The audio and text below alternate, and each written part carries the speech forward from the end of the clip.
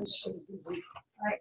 So, okay, so let's get started. And what we're going to do today, my plan is to do a little bit of the, so if you get the chance, I don't know if you get the chance to look at the derivation notes that I posted, which has more stuff than what we did on Thursday.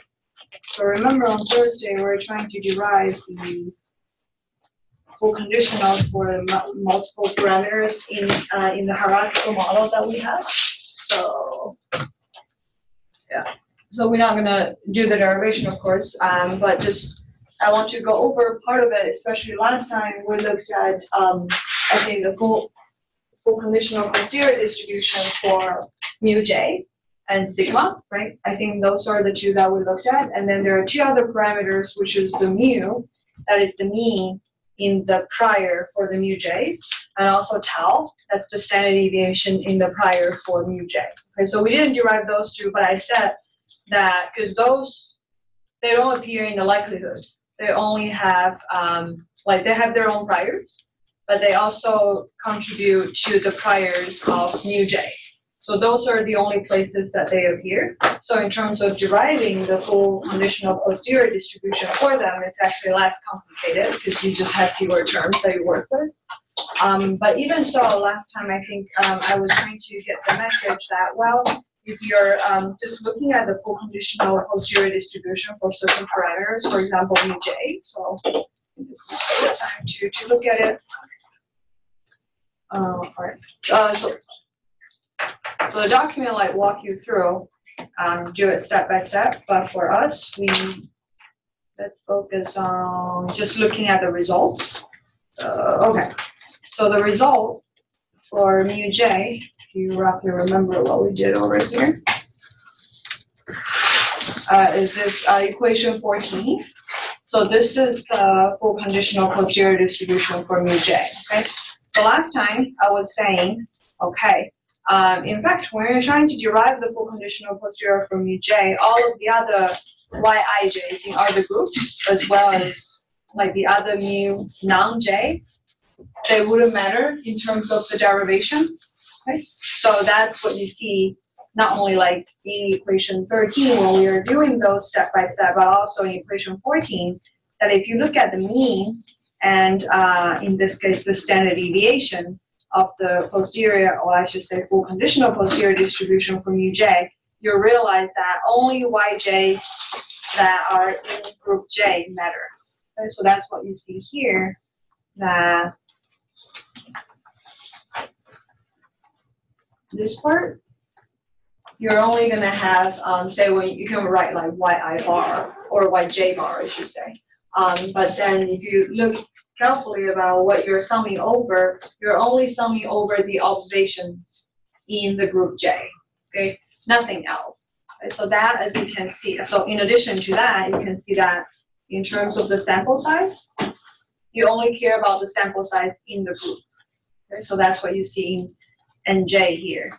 And similarly, those goes into the standard deviation. And so that, again, reinforces the understanding, our understanding of the model, that you are sharing information across groups, but in terms of updating each particular mean for the group, you're only looking at observations in those groups.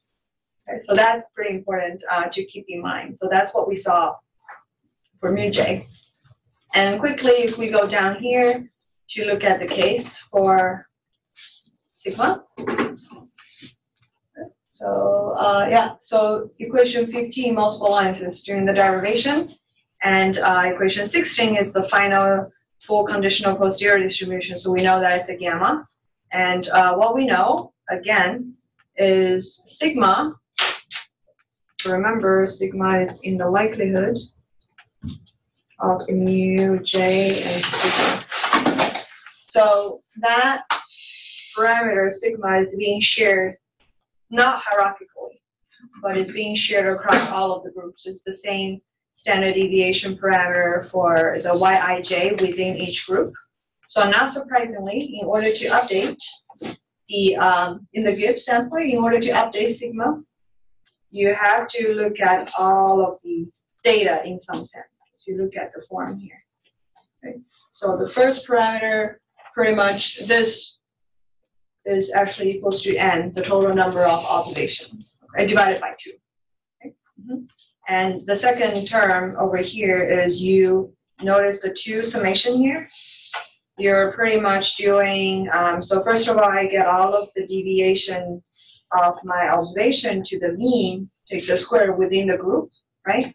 And then after that, I sum them up again. Okay, so this is, if you think it through, you know that you're actually going through each observation. First of all, in each group, you go through each observation, and then you go through all of the groups. So essentially, you're going through all of the observation. Okay, so that, again, is because sigma is being shared in this particular way, that it's being recognized or used as the one single parameter, shared parameter as the standard deviation. So that means all of the data contribution matters to the update of that. Okay. So this again tells us more, I would say, about how the model is being set up. So I think this was what I was trying to say last time at the end. That even though mu j and sigma, they're shared across the groups, but they're shared in a different way. Sigma is being shared as the only parameter being used, whereas mu j actually shared in a hierarchical way, and we talked about this 2-stage prior, that how things are be done. So keep in mind about the differences. And one last thing is at the top of the, I think, the middle page. Yeah, so here I did the derivation for the mu and tau as well.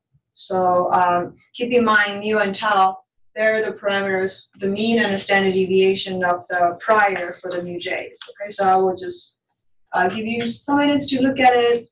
I mean, just look at whatever is on the screen, or if you have the document on your laptop, you can look at your laptop. Just really quick, get a sense of what's being done, and also think about, yeah, what is being contributed in terms of the posterior, full conditional posterior distribution in equation 10 and equation 12.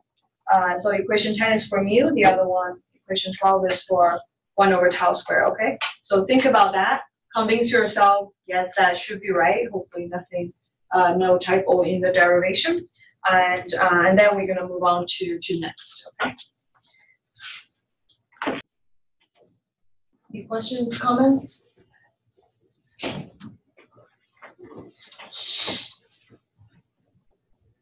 If you're very familiar with the normal model equation 10 that we see over here, like the update, if you look at the mean and standard deviation, the expression, they're very similar to what we have done before. Not in a hierarchical sense, just looking at like updating the mean of the normal model, okay?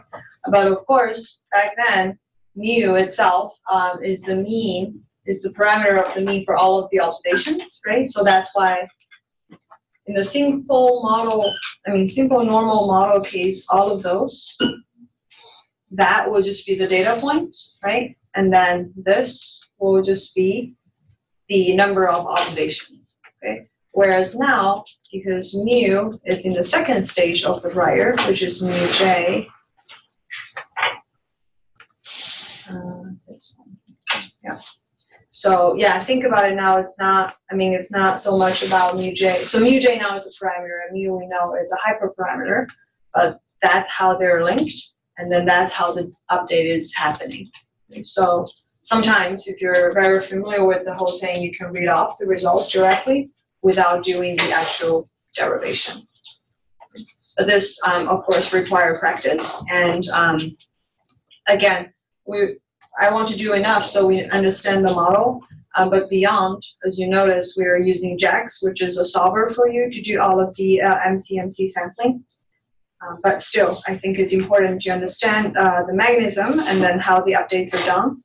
And well, if you ever wanted to write a gift sampler for the model yourself, I'm sure you have a much better understanding of the model than just using JAX.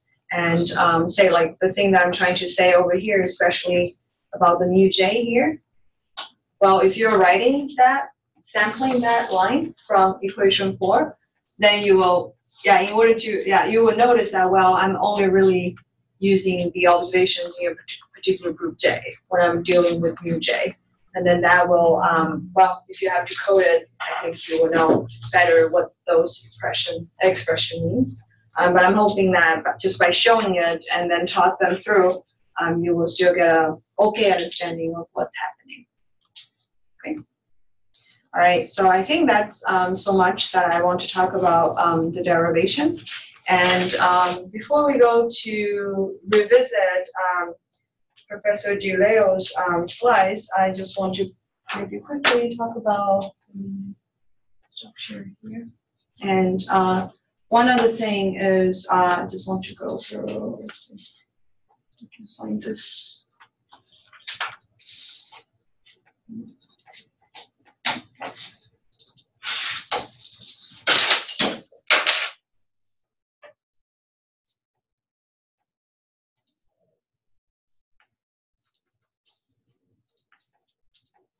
Yeah, just logistics-wise, I just want to show you what we're gonna do until the end of the semester. I think we're here. Yeah, so today we'll do a little bit more of like the revisit of the beginning video, and then you guys can work on lab 4. And tomorrow and next Tuesday, as well as later, one lecture-ish, we're gonna do the last topic, which is Bayesian linear regression. The associate chapter is chapter 9 in the textbook. And I talked about like the progress and timeline for the project, so make sure that you read it, but I also put them down here. So you notice that we have a midterm, another midterm, the last midterm, which is scheduled 2 weeks from today. Okay, so I'm going to do it in class, just like what we did last time. And just to move things fast, I'm just going to give you the take-home afterwards, and then on Thursday, just bring the take-home part to class. Okay, if you need extra time, let me know. But it wouldn't be too long. It's just, I think, a couple of hours you will be able to finish. So hopefully, during that week, those few days, you're able to do it. And also, I feel so I had to like go out of town for some unexpected work, so I'm just going to cancel the class next Thursday. And the plan is you will be able to study for the midterm too, as well as work on your project. So I think that take a lot of time overall as well. Okay, so so that's the plan for next week. So this week we meet. Yeah, we're gonna start next on Thursday. We're gonna start talking about linear regression next Tuesday as well. But then keep in mind lab 4 is due on Tuesday, and then the project methodology part draft. What I mean is, suppose in the end you have a 20-page presentation slides for your project, and I don't know, maybe 8 pages, or it depends on the depth of the model that you're dealing with. You might want to do like, say, like 5 to 10 pages of the methods themselves. Okay, so that is like different, like slide by slide you talked about the model. Depends on what you're doing. You can do something, what we have been doing, say like, oh, this is the likelihood, this is the prior, think that through. And I just want to make sure that like everybody is working on the right thing at the right level by next week. And then my plan is I'll give some feedback and yeah, like around Thursday time. And then I'll just email the feedback, and I will ask you to meet in case we have to. Probably not. I'm just gonna give some feedback, and then Tuesday, 2 weeks from today, we do the midterm. And then that Thursday, we're gonna continue talking about linear regression. I have a few case studies towards the end. But so 3 weeks from today, the project draft should be submitted. We can make edits afterwards, of course, but I don't want to like drag towards the end because we all started early on. Okay, so that's the plan. You can check this page afterwards. And all right, so that will be the part about the model and the logistics.